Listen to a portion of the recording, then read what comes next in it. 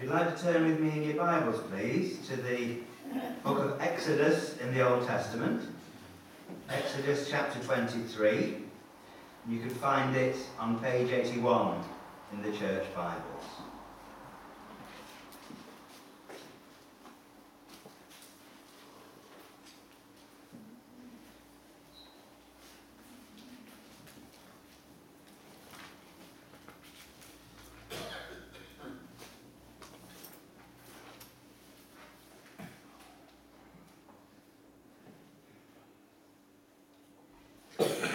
So Exodus 23, reading from verse 14.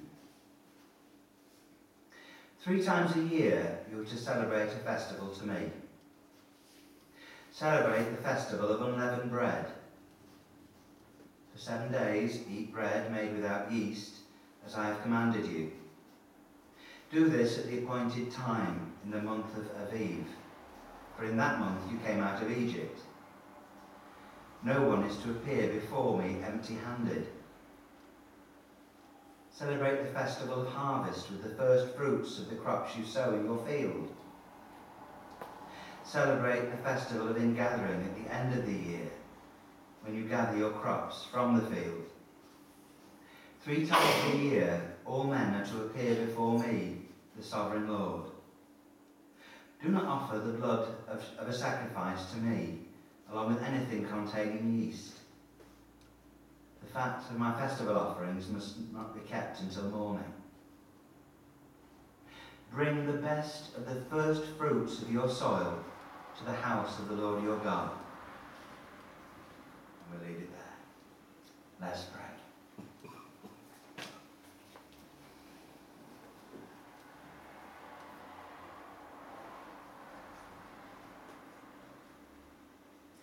Father, we thank you for your word, which to us is spirit and life. Father, we ask that you would, by your Spirit, would breathe that word into the hearts of each of us. Father, anoint me to speak, so that my words might be the ones that you desire me to say. And anything that I do say that's not of you, and Father, I ask that you would strike it from our ears, so that we wouldn't even hear it. But that which you desire to speak, we ask, Lord, that that word will bear fruit in the hearts of all of us, that we might be drawn to you. Through Jesus. Amen.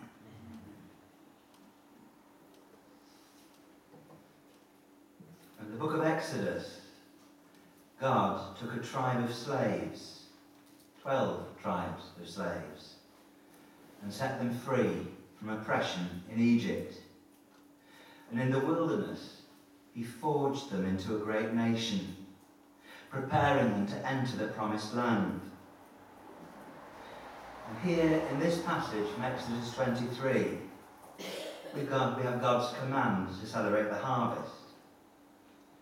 And this sets an important principle that's still good and still relevant, some 3,500 years after it was first given.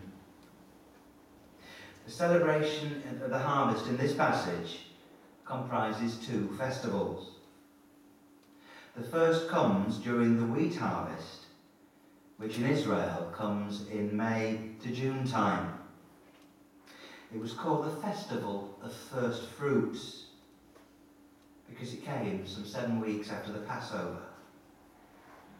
It came at the beginning of the harvest, and the people were commanded to bring the first fruits of the crops they sowed in their fields. This was a celebration of thanksgiving to God for his provision.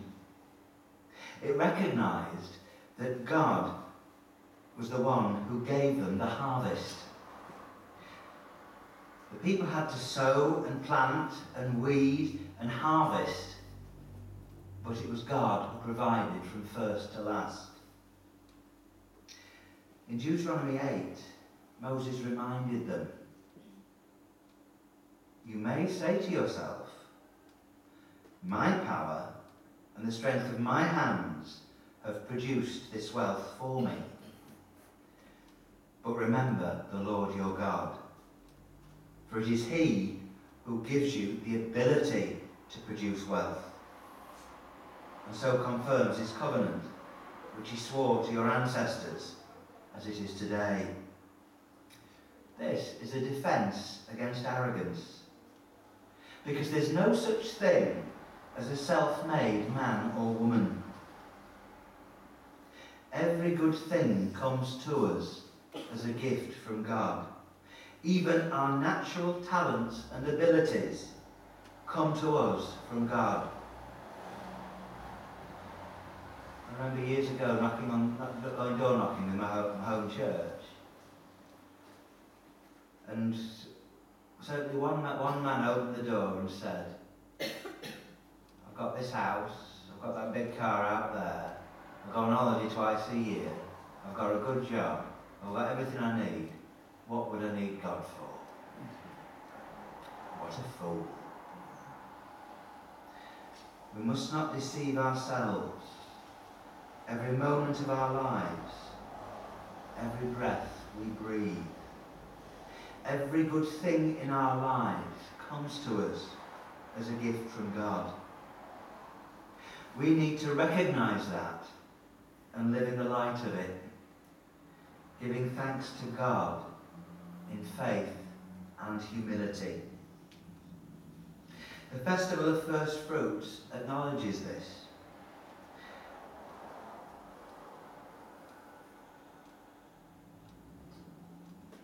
God commanded Moses that they celebrated, and the people were called to give back to God of the first things that they harvested. Now, we're never expected to give what we do not have. We offer to God in proportion of what we do. This is an expression of faith. It's brought at the beginning of the harvest season. At the end of the harvest, at the end of the year, when all the harvests had been gathered in, came the Feast of Ingathering. That was celebrating everything that God had done. But at the beginning, the people were commanded to bring of the first fruits of their fields. So as well as a festival of thanksgiving, it was a festival of faith. It confidently anticipated the harvest that was to come. The people expressed their faith, their trust in God to provide them with what they needed. They didn't celebrate it to bribe God into giving them a good harvest, because God cannot be bribed. God cannot be manipulated. He cannot be bargained with. He is God. He's sovereign, but he is love. He is absolutely faithful. He's merciful. He's not capricious, but he can't be bought. The right attitude is to approach him with love, with hope, with faith, and with humility. God does not bless us because we worship him. He blesses us because he's merciful and faithful to all his promises. And he desires that we might come to know him personally and walk with him through life. In our first reading, which records what happened after the feeding of the 5,000, the people who had seen Jesus multiply one boy's meagre lunch, and with it had fed 5,000 men, plus women, plus children. They came after him, mystified at what he'd done. They'd eaten their fill and they wanted more. So Jesus said to them, "Do not work for food that spoils, but for food that endures to eternal life, which the Son of Man will give you. For on him God the Father has set his seal." There is something far more important than filling our bellies. God doesn't want us to seek his blessing or his earthly provision. He wants us to seek him for himself. We would be so foolish to seek the gift and not the giver. Jesus had said, do not work for food that spoils. So the people asked him, what must we do to do the work that God requires? As if by doing good works we can secure God's favour, which we can't. So Jesus answered them, the work of God is this, to believe on the one he has sent. The work of God is to believe. And that word translated as believe is one that we've met so many times before. And it's such an important word, I don't apologise for expanding on it again. Because the word that's translated as believe is that wonderful word, pisteuo. And that means, yes, to believe that something is true, but much more than that. It means to believe that something is true, but in the light of it, we rest our weight upon it. Because this fact is true, we commit ourselves entirely to it and live in the light of it. That's what it is to truly believe in biblical terms. So the work of God is this, to believe, to entrust oneself to commit oneself entirely to the one he has sent, to Jesus. Jesus is God and is also the gift of God. He's God's gift of himself to humanity. He is the bread of God, the bread of heaven. Jesus continued, for the bread of God is the bread that comes down from heaven and gives life to the world. And then he declared, I am the bread of life. Whoever comes to me will never go hungry.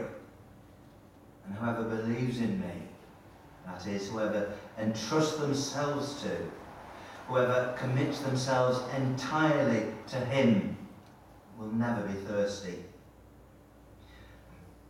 Our daily food, the things of this life, will spoil. The thing that we desperately want today, tomorrow will lose its lustre, and we'll get bored of it. But Jesus is different. He is God, and is the only one who will truly satisfy. The only one who will satisfy and satisfy and satisfy, and whose lustre will never fade. I remember when I was a child, as Christmas was approaching, there was always that one thing that I really wanted. And we didn't get all the presents that they get now. We used to get one really decent present and other little ones. But I would want that big present more than anything. I remember once I wanted a telescope, and I was desperate to have this telescope. Above all things, I wanted this telescope. After 3 weeks, it was on top of the wardrobe. And the following year, I wanted something else, and something else, and something else. All the things of this earth will lose their lustre in time. The only thing that won't is Jesus. Because he is different. He is God, and the only one who will truly satisfy. In Psalm 34, we're invited to taste and see that the Lord is good. And if we will, then we'll find out that he provides real satisfaction. Forgiveness of our sins. Those things we've thought, said and done that are wrong. Those things that are less than perfect. Those things, those bad attitudes that would cut us off from the all-holy God forever. In Jesus, we find reconciliation with God. In him, heaven comes down and glory fills our souls. There are many who think that they have tasted and then in time fall away. But to have truly tasted and seen that God is good gives you such an insatiable appetite to know more, to come into a deeper relationship with him. I remember having an argument with one of my previous church secretaries, because the scripture says that I can't remember the verse, it's gone out of my head, what it is to start to get old. But the thing behind it was that if you taste Jesus, then he'll satisfy you whatever.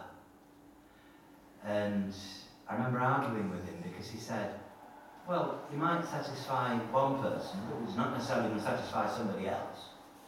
You can't say that. But that's the point. If you've tasted and seen, then you are satisfied. And I do wonder if he ever truly did. Because Jesus is the bread of heaven. He's the one who gives us life eternal, that taste of heaven now. So do not merely seek the gift, the blessing. Seek the giver, for he is the far greater gift. So there were two big festivals to celebrate the harvest. The first one came as the festival of Firstfruits. It anticipated all that God would give.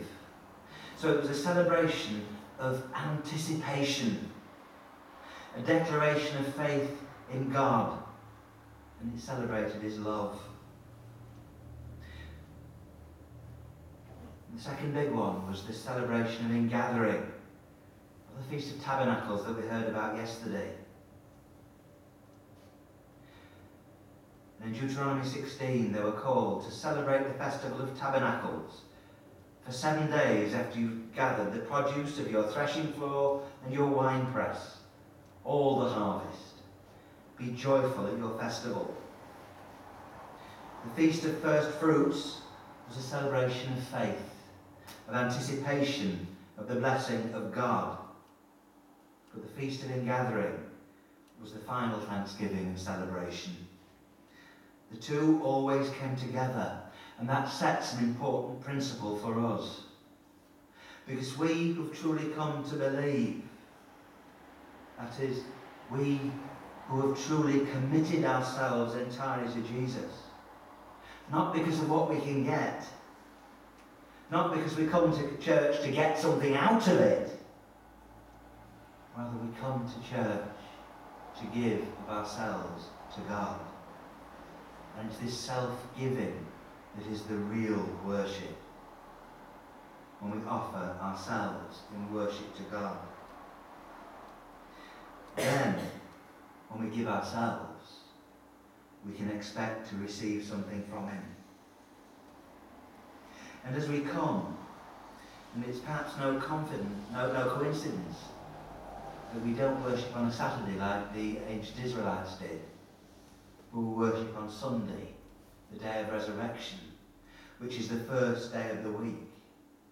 So we come on the first day and we offer him the first fruits of the week. We give of our best to him. And this is an important principle for walking with God. We tend to think of our offering being the money that we put in the collection, the tithes that we give that support the ministry of the church.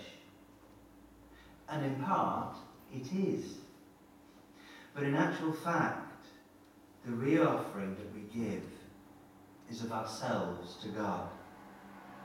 We bring him ourselves in commitment, and the first fruits of our time and talents in love and in service.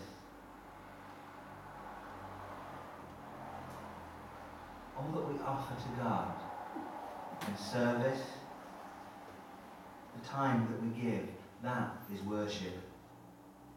We do not give to provoke him to give.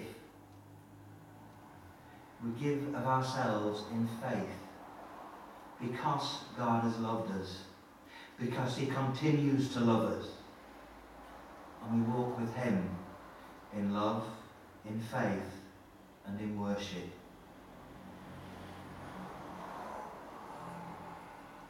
We're called to bring of the first fruits to God in love and in service. We embrace those things that he is concerned about. We allow him to guide our priorities,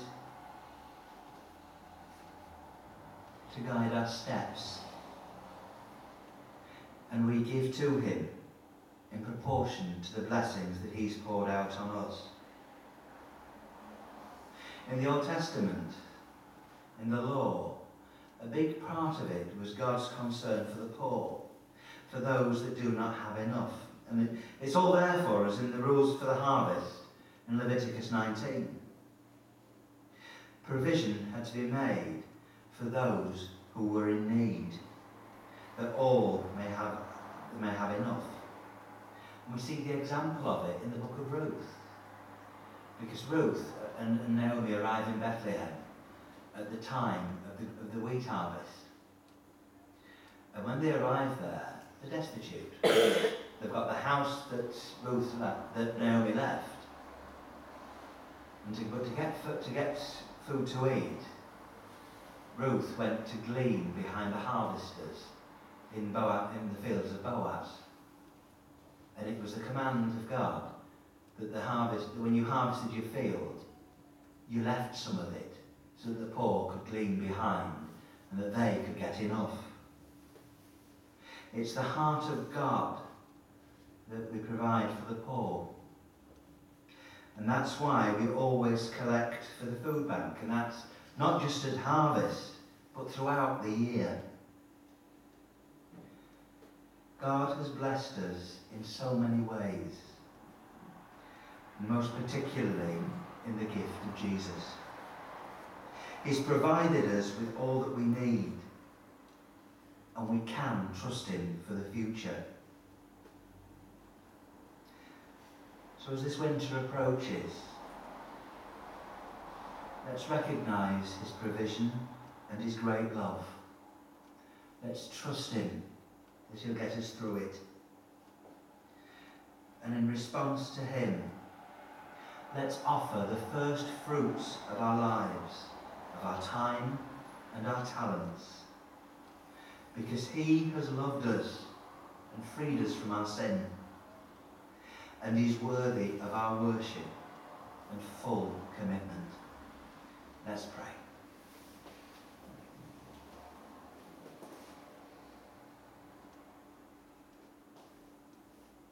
Father, we recognise that every good and perfect gift has its origin with you.